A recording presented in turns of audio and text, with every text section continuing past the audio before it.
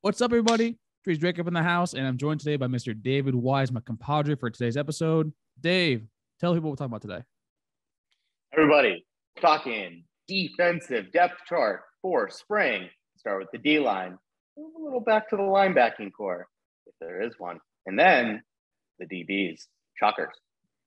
By hella shockers. But today, folks, thank you guys so much for loving sport and making Locked On Seminoles your first listen each and every single day.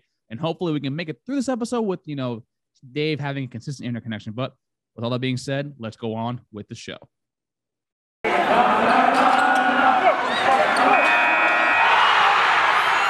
You are Locked On Seminoles, your daily podcast on the Florida State Seminoles, part of the Locked On Podcast Network. Your team every day. Good morning, good afternoon, and good evening, and welcome back to another edition of Locked On Seminoles. As at the top of the hour, it's your boy Drake, and today I've been joined by Mr. David Wise. Dave is still connected to the internet, so hopefully we're able to get the show off without a hitch. Dave, what's going on, my guy? I like the hair going on right now. Yeah, I'm doing good, Drake. One day closer to spring football. Basketball season was a major disappointment, so I need football back, and it can't get a lot worse than it was last year, or the year before that, or the year before that, or the year before that. That's very, very true, and hopefully our team can be a lot more consistent than your internet connection. But, folks, as we said, we're going to be doing the spring game depth chart for the defense side of the ball today. Check out yesterday's episode. We're talking about offense with Max. Unfortunately, Max is actually, as you said earlier, he's out of town for the week, so you're stuck with us for probably today, maybe tomorrow, but hopefully we'll get him back before the end of the week's out. Dave, so do you want to do DBs first, defensive line first, or you want to do linebacking play first? Or my girls out from the front to back. Start with the D-line. All right, let's go with the D-line. So the D-line, we lost, obviously, Jermaine Johnson to the draft. Keir Thomas, the same damn thing. But we're bringing back, surprise player and Dennis Briggs up the middle, who apparently I think he's shed a little bit of weight to play that box role that Keir Thomas kind of fulfilled last year. We have Quayshawn Fuller also. Like, who do you see? We have the 4 spots available right now. Who do you see actually who is going to be starting for the spring game this coming April? Well, inside, it's pretty cemented in my view. I'm surprised that we have the talent returning inside that we do. Fabian Lovett, look, if I was his advisor, I would have told him to go pro. Had a great year last year. I think he could have played professionally next year. Glad to have him back. He's got to be your probably most locked in starter of the bunch. But we're also lucky to return a guy like Robert Cooper. Coop is going to be somebody that plays that nose tackle position and that has a lot of experience and that has played at a high level at times. And I expect a big year from him. So the interior D-line, I think, is pretty solidified and maybe just as much so as going several years back. I feel as good about the interior as I have in a long time. It's like you said, you work your way outwards, and we're returning very little in terms of proven starters or even depth. Like, we got the big name in Jared Verse. You got to assume he's a starter. And if Jared Verse isn't a starter quality from day one, let alone later on in the season, I'm going to be very worried about this pass rush because we're expecting a lot of him right from day one. Your defensive breakout player of the year candidate, I'm sure you'll get to. We have some expectations of some other guys, but it starts and ends on the outside with Jared Verse. And like you said, if Dennis Briggs can play more of an outside role in the D-line, my God, he was good rushing the passer last year. And look up the PFF stats. He was one of the most effective pass rushers on the team, Jermaine Johnson included. So we got some good things returning. Yeah, our defensive line as a whole, probably from last year, was nothing short of remarkable. In my personal opinion, it's the main reason why Adam Fuller came back for another year, because I think if the line didn't have any sort of success last year, the entire defense as a whole would have suffered. I think you're right. I think up the middle, you definitely do have Fabian Lovett. I mean, Fabo, that kid is definitely going to get drafted last year, and then Max alluded to it yesterday. And then Robert Cooper, to me, I like Robert Cooper a lot. I think he's really good at stuffing the middle, and that's something you always need along the line. I like Jared Verse a lot. I just wouldn't be surprised if he doesn't start from day one. And it's mainly just from a scheme fit. He's coming from the FCS level up to the Division I level. That's a big, big jump too. I mean, we saw with Marcus Cushney, obviously they're not the same caliber of talented player, but we saw kind of the struggles between that. So to me, it's going to be Fabian Lovett on the inside with Robert Cooper. And on the outside, I think you have Dennis Briggs fulfilling that Fox role, because you're right. He was the most efficient and most effective lineman actually out of all four of them before he got hurt. Crazy. And then Quayshawn Fuller, who like a lot of people kind of like were not super high on after he was in the, I think, Wooley's last class. And he came on last year, and he's a prime reason why I actually do believe in John Papuchis as a developer of actually that talent. So I think probably you might see Quayshawn Fuller and then Jared Verse spelling him for pass rushing down. So maybe you'll see Jared Verse like take the starting role towards the middle of the year as it gets acclimated to the speed of Division I Power 5 football. But to me, it's Fuller, Briggs, Cooper, and Lovett. Yeah, I think the thing that scares me for this D line isn't the starters. Even if Jared Verse doesn't start from day one, which I don't know if I'd be more surprised or disappointed by. I think, like you said, I would expect Quayshawn Fuller to be a serviceable player until Verse is ready to be acclimated. But I think the concern for me is the depth. Who really is backing up those guys? Like at the Fox spot, is Leonard Warner your second there? I mean, Jesus Christ, he's been here for 15 years. It's absurd. I don't know the answer to that. Yes, Quayshawn Fuller or Jared Verse substituting as backup for one another is pretty good. But behind Fabo, who do you have? Is it Josh Farmer, who put on some good weight this offseason, but he doesn't have a ton of experience? Behind Cooper, it's probably Malcolm Ray, who, again, doesn't have a ton of meaningful experience. And we don't have a lot of known quantity backing these guys up, at least on the inside. So I don't know. Seeing what the rotation looks like is going to be more interesting to me than who the starters are, who I feel pretty confident about. Yeah, and I think actually it's really funny you mentioned like Joshua Farmer, because all reports are saying that he's put on an immense amount of weight, because even from high school, his coach, I think, was saying that he's someone that lives and breathes in the gym. He's been massive. And also, if you ever notice, like Odell is super hard on players that he has a lot of belief in their talent. And I remember, I think it was last year, I think Max pointed it out, where like I think it was during the UMass game where Odell was like lighting some kid up on the sideline for some effort play. And it was Josh Farmer. So maybe, he might be, our unsung hero for a few plays next year, because he's definitely a good player. You got Sean Bray Jackson, too, someone who also in the same class as him. Byron Turner coming back from injury. And then we have other, sophomores such as Patrick Payton and George Wilson, who maybe might, spell some certain downs and get more playing time, too. But I think you're right where our core and we're going to live and die by his D-line, especially up the middle with Fabian Lovett, who's going to, I think he can catapult himself into potentially second-round material this year. And it's going to be something to watch out for, because I think he's definitely your best player and a leader on your defense, not named Jamie Robinson. It's easy to say we can't afford an injury at like any position. You can say that. But I just worry if on the interior D-line we suffer an injury to either Lovett or Cooper, what the hell that's going to look like in terms of our every down starter.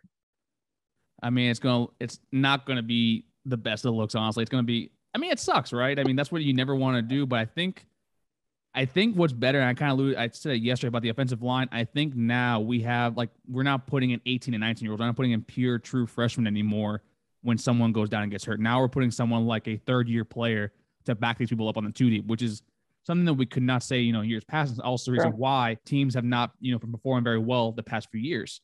And folks, if you want to perform well with your New Year's resolution, head on over to Built.com, because here at Locked On Seminoles, we're huge fans of the Built Bar.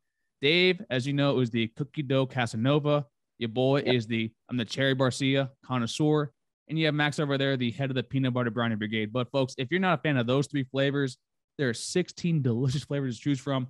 130 calories, 4 grams of carbs, little to no sugar, and also 17 grams of protein. So head over to Built.com and use promo code LOCKED15. That's LOCKED15, and you'll get a 15% bonus off your order. Once again, promo code LOCKED15, LOCKED15. Folks, get healthy with Built Bars at Built.com. And now, Dave, we're done with the big uglies up the middle, up front, as they say. Let's over to the linebackers, and I'm going to let you start off with this one, because I think you have a better feel about what we are going to see there. And hopefully I kind of think you do. You've harped on linebackers thing before anyone else did, and then Max has been on that train too as well. So linebackers, who do you think we see actually starting for the spring game? Well, Drake, yes. Let's talk about the worst position on the field for Florida State outside of special teams. Yeah, linebacker. I can't tell you the last time I felt good about linebacker, maybe 2015, 2016 at the latest. Hasn't been since then. Is this year going to be any different than years past? I think we brought in one guy that I feel really good about, that I know you do, and that the whole fan base probably should. That's Tatum Bethune, the transfer from UCF. I think he is plug and play as a day one starter. And if he's not, I would be absolutely stunned. Way more even than like not seeing Jared Verse start from day one.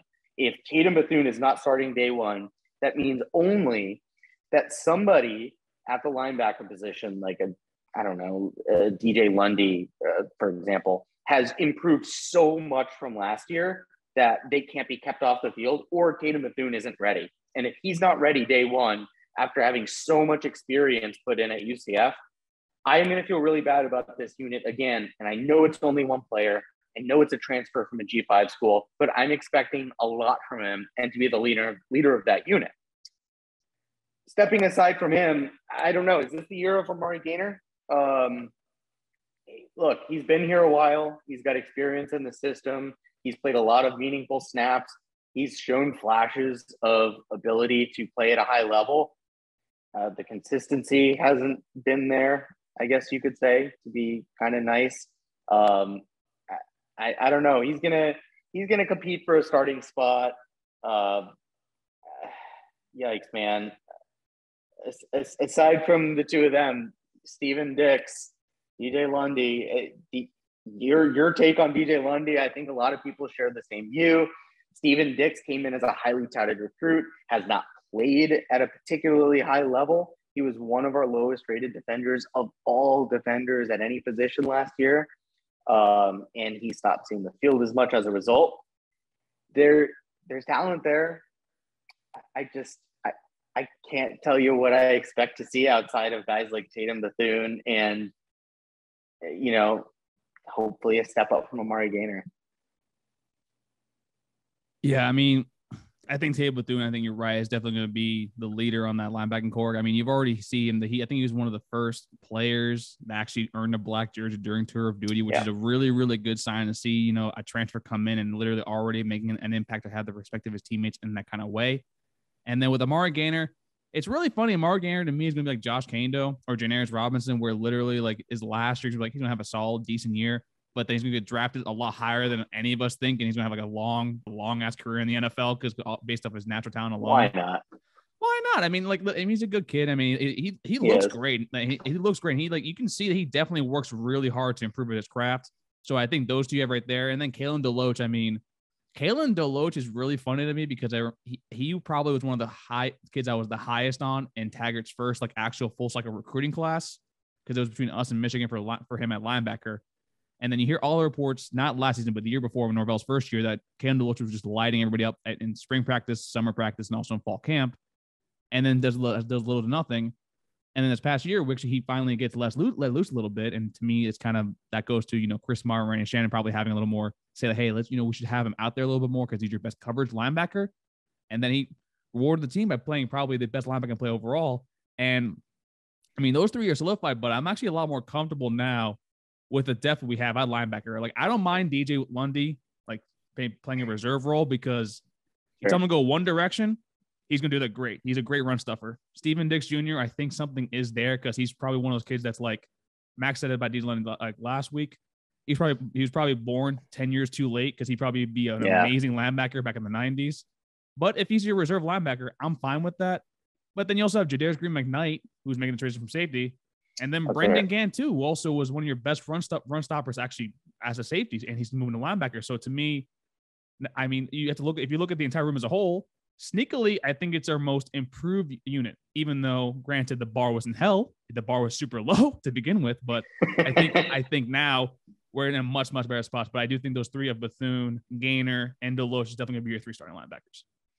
It's funny because the natural reaction to the linebacker position is, okay, look, just play a 4-2-5, play a nickel base, and cover it up by putting another DB on the field who can maybe be more of like in the middle run stopping presence. You could do that to cover up a linebacker. But the problem is, and we'll get to this next, it's a little teaser, do we have enough DBs that we feel comfortable with covering up even the linebacker position? I'm not sure. And it's funny because whichever one of those two positions produces that extra player that shows enough improvement, like if it's a linebacker that can be good in coverage, you're probably going to see more linebacker than you would otherwise have seen just based on the ability to put that personnel on the field. So I think we'll learn a lot. I hope Fuller is adapting to the personnel. Like if our linebacking core is unexpectedly good, that we're not just playing nickel all the time for the sake of playing nickel. But like if our DB room, we have a lot of good names in there, a lot of blue chip players in that room. If they're absolutely crushing it, I do expect to play a nickel base and only play situational 3 linebacker football. So I hope the quality of the personnel dictates what you see on the field. That's all I'm going to say. Now, Max kind of asked me this question about the offensive lineman yesterday. Do you see any impact coming from, say, maybe an Omar Graham Jr., the freshman from the 2022 class? That actually, because he was named, I think, on the first team for Miami. Actually, no, for all the entire state of Florida for linebackers. So do you see him actually playing any role, even in the spring game, maybe cracking the 2 deep? Do you see him like supplanting a DJ Lundy or a Steven Dix Jr.? Because those are 2 players that were at the tail end of a kind of a salvage class for Norvell. Or do you see him kind of like taking a little more time and to like develop and taking a little more time to like slowly be brought along for next season? Well, it's funny. The natural reaction to that question at the linebacker position is, yeah, give them as much, burn as they can get. Maybe they're the answer that we clearly haven't had, because really on this depth chart, nobody has jumped out as, the superior linebackers of Florida State past. But I would expect him to play in the spring game. That's like the prime opportunity just to take inventory, see what you got. If Omar Graham could be an answer, he's not going to be the answer. He's a freshman. But if he's going to be part of the equation this year, give him a chance to see what he's got in spring. But come day 1 of season opener against Duquesne, I don't expect to see much Omar Graham Jr., if any at all. I love how we're going to have 6 different ways to say Duquesne. Sorry. We're going to have 6 different ways to say Duquesne. Duquesne, right, Duquesne, yeah. David Duquesne. Yes. But folks, yes. I mean, that's right. But I do agree with you, Dave, that I think Omar Graham, because the linebacker room is in that sort of like kind of needs an injection of talent. That's kind of why you did bring in a Tatum Bethune. I think Gainer coming back is probably going to definitely help out with depth. That's probably he's going to be your starter though. But I think hopefully eventually you'll see someone of the Dix or the Lundy caliber kind of take the next step forward. Or maybe, who knows? Maybe you're right. We'll talk about it next time. Maybe we'll bring a DB down into putting in the linebacking spot. But folks, Before we do that, here at Locked On Seminoles, we'd be remiss if we talk about our friends over at Run Your Pool. March Madness is only, what, Dave, 2.5 weeks away now? Yeah, something like that. I don't think FSU is going to be in it, so hard to pay attention. Yeah, shout out the NIT. But folks, are you going for the usual or are you looking for the best? We've done our homework here and we're running brackets with runyourpool.com. Along with standard brackets, Run Your Pool offers game types like Survivor or Pick-X, both really fun in their own way, by the way. They have their options to edit scoring, and also they offer more intel to make your picks, all stuff you won't find at ESPN or CBS. Clearly, we believe in Run Your Pool because, like I said, we're running our brackets there ourselves. There's no truer test than that. And you want to play against us for a cash? If you want to play against us for a shot at a cash prize, you want to runyourpool.com/lockedon. And while you're there, create your own pool for your friends and family. Enter Pure Madness. That's Pure Madness, PUREMADNES at checkout for $10 off your custom pool. All the rules and details will be available there. That's runyourpool.com/lockedon for your chance to win a cash prize. We look forward to seeing you and probably beating you because me and Dave are very good at brackets there. And once you're done at Run Your Pool, head on over to rockauto.com, folks. I've been saying this day in and day out. That's my uncle, shout out to you, Francisco, for Delray Beach, Florida, has been a customer at Rock Auto for over 20 years. Quite frankly, the main reason behind it, it's run like a family over there. Save time and money whenever using Rock Auto, because why choose to spend 30, 50, or even 100% more for the same parts from a chain store or a car dealership? Your boy need new carpets because I spill my coffee all the damn time. Shout out Dunkin' Donuts. But folks, go to rockauto.com right now and see all the parts available for your car or truck. Right, Locked On, LOCKEDON, in their How Did You Hear About section so they know that we sent you. Main selection, reliably low prices, all the parts your car will ever need. rockauto.com. March Madness is just around the corner. FSU basketball will not be there, but shout out to Future for making the best song probably ever when it comes to getting yourself hype up before going out. Dave, we're now towards the end of our spring depth chart unit for the defense, and now we're talking defensive backs. And you've kind of alluded to it that we're probably going to be playing a lot more DBs and probably bring one down to the linebacking spot. So give me like 4 to 5 DBs you see back there starting. Who I think are going to start or who I'd like to see start just for my own. Let's start with who you think is going to start for who we're going to see in the spring game, and then we can go to who you think should start. How about that? Well, for cornerbacks, as we got later in the season last year, that seemed to shape itself out. Like, I think Jarvis Brownlee, for all of the criticisms that some people have of him, is locked in as a cornerback. And I love the way Jarvis Brownlee plays. He can at times get burnt in coverage, but that he gives you 100% effort on every single play, and he hits like you don't expect cornerbacks to hit in the year 2022. So I think he's locked in. You saw Omarion Cooper come on strong at the end of last season. A lot of people were, I think, pleasantly surprised by what we got out of him. I think earlier in the year, Kevin Knowles at the nickel position started to like separate himself. And I think later in the year, I was a little more disappointed by the way the year ended. But I think Cooper and Brownlee kind of ended the year as your obvious 1-2 choices to start 2022. So I think Brownlee is still going to be a starter. I mean, kind of agree with you there. I think personally he should play more safety because, like you said, every single time that we let up a big play, it just seems that somehow he does get burned. Yeah. But to me, I mean, I will see probably cornerback 1 is going to be Brownlee. Cornerback 2, I think, is probably going to be Omarion Cooper as well. And I think maybe for nickel corner, you're going to go with Kevin Knowles. I think Kevin Knowles is a really, really solid player.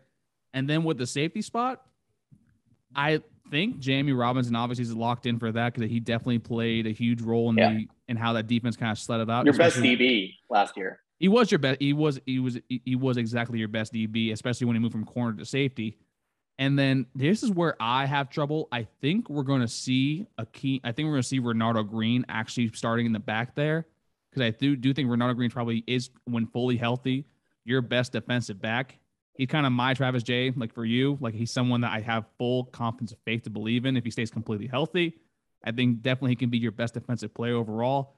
But I definitely think that if he's not super healthy, I think Akeem Dent, slides right in there. And Akeem Dent, for some reason, I saw on some mock drafts already for next season, he's a potential like fringe first rounder, which is something that I did not see coming heading into next year. Yeah, I saw like 2 or 3 different mock drafts having him like in the late 20s. So to me, I think we see Renardo Green back there. He also, as I mentioned with Tatum Bethune, he was rocking a black jersey at tour of duty, I think today or the day before. So to me, this is someone that I think the back there's going to have Jamie Robinson and Renardo Green. I'm going to say this. And every time I say this, I piss myself off because last year I was an idiot and got in everybody's eardrums and told you how Travis J was going to be the next coming of Christ in 2021. I'm going to say, I've said it before this offseason. I'm going to say it again.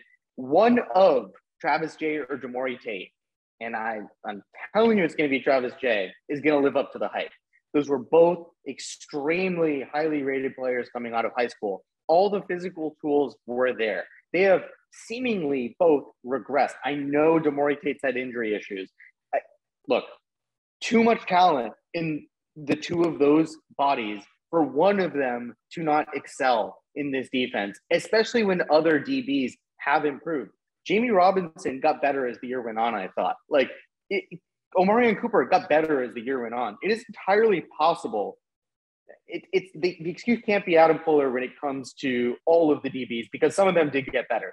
So Travis J, Jamori Tate, one of you is going to do it. Please show out in the spring game. Prove me right. No, Dave, I think you're right. I think one of those two actually is definitely going to probably step forward. And that's why I think that I know this is goes out of the parameters that we said it before, I do think that one of those two definitely supplants a cornerback and starts for the rest of the year. And I think personally it's Demore Tate. And I think it goes to what you actually highlighted at the beginning of your statement, where he's been injured a lot. Not only that, he played football a lot later than most people actually know. So to me, that's someone that has extremely raw talent. And this is year 3. Now at this point, it's like, with him, it's a lot of hype. And I think he actually, for this year, I think he's definitely going to supplant Jarvis Brownlee at that spot. And that's more why I think you push Brownlee towards the back and kind of get him used to that for next season, primarily because Demore Tate's your corner of the future. He came in here as almost your last consensus 5-star before Sam McCall. And even Sam McCall wasn't consensus 5-star. So to me, this is someone that definitely should see the field a lot, and he definitely should be living up to the hype very, very soon. Yeah, and when I mentioned earlier about, like, with Omar Graham taking inventory, the perfect chance in the spring game, especially when you're talking about splitting the team up into 2 different units, is going to be enough spots to go around that Travis Jay and or Demore Tate, probably both of them, if healthy, should be able to start at a spot on one of the defenses. Good time to take inventory. I expect that one of them has made some strides. And I'm going to say by the end of the year, by the end of the 2022 season, one of those two will be a starter on our defense, in our defensive backfield. In the spring game, I want to see the 2 of them start. I'm telling you, there's something there. And another thing we haven't mentioned, Jermaine Jones was, like, at one point last year, a starter. He was a starting DB. He's still here. He can still play at a high level. He regressed as the year went on, but don't sleep on him. He could still play at a high level in this defense. And I expect to see a lot of him in the spring game. I think so too. And I think also that we take so many DBs, but I think it allows Adam Fuller and now co-DC Brandon Shannon to kind of plug and play with matchups. And also you need to keep the legs of your DB super, super fresh and keep changing them out. And I think that's something you see with a lot of, Alabama, Clemson, and Georgia, where they pull some of their better players off to give them a breather or two. And to that, we have a lot of players. And, that leads me to my last point before we head out today. What do you think about Sam McCall and Isaiah Thomas back there? What do you think are going to be their contributions during the spring game? And do you think they're going to actually have a similar sort of role in our defense like Kevin Knowles and Amari Cooper did last year? Yeah, again, perfect chance to take inventory. I think Sam McCall, between the 2 of them, is probably more polished. If there's going to be one of the 2 that makes an early impact, I expect it to be Sam McCall, but not because Isaiah Thomas is any less talented necessarily.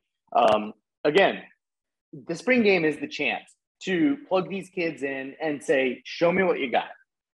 Take some live reps against our receivers, which we have a lot more of in the room now, and I think can give the DBs more of a challenge. And look, if the 2 of them are burnt toast, then okay, good, redshirt year.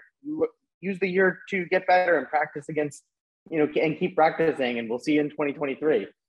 I don't expect, with the talent between the 2 of those players, for them both to redshirt. Don't be surprised if you see something out of Sam McCall in the spring game. That's all I'm going to say. That wouldn't shock me at all. I think he is super talented. That's kind of actually where I'm at with Isaiah Thomas. I actually think Isaiah Thomas, when it's all said and done, is going to have the better career of the 2. I really, really like, he was a kid that came on late in the cycle. I think he was committed to Florida, and then he backed off. And then when he committed that day, and I watched his tape, and I'm like, this kid has a chance to do something really, really special with the talent around him. And the fact he's coming in with Sam McCall, and apparently they're developing a very strong relationship with one another. To me, that's the sort of thing in a backfield you see that makes you very, very stoked. And probably we haven't seen like a relationship between a safety and a corner since what? Jalen and LaMarcus Joyner, or Xavier Rhodes and LaMarcus Joyner. Like, that's something that makes us very excited to see. And to me, I know it's hyperbole right now, but folks, it's about to be elite live season. And trust me, I got a lot up in the chamber. I've been probably one of the more critical of the staff, but it's now March. March Madness is in full effect. And trust me, your boys got some elite live to send off. But Dave, before we head out, do you have any last words for the folks to send them home with? Yeah. Tate Rodemaker in a black jersey, man. How about it? Starting quarterback, huh? QB1, Tate Rodemaker. Who knew? I mean, he's going to throw 15 TDs in the spring game and just, blow all our minds. You got to see it coming. Good to see Tate Rodemaker actually doing that. But folks, on a real and hot, serious note, thank you guys so much for the love and support each and every single day. We get to do everything we do because of y'all. And with that being said, please don't forget 5-star reviews, either on Apple Podcast, Spotify, Stitcher, or where you get your podcast from. Dave, you ready? Hit the like button at the bottom of this video. Hit the subscribe banner up at the tippy top so you can make sure you follow us, and ding the little bell so you know that we have when our new content drops immediately. This drops every single Monday through Friday at 7 a.m. But folks, for Drake, that was Dave. We'll see y'all next time on Locked On Seminoles. Take care, everybody. Go Noles.